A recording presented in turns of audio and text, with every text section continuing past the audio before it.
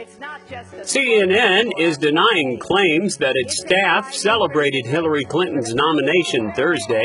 The cable channel positions itself as a nonpartisan news source, but a conservative website posted a video online showing Wolf Blitzer and others unwinding at a party just after the Democratic National Convention in Philadelphia. CNN says that the party was celebrating the end of CNN's successful coverage of both conventions. A spokesman went so far as to say that any suggestion otherwise is, quote, absurd.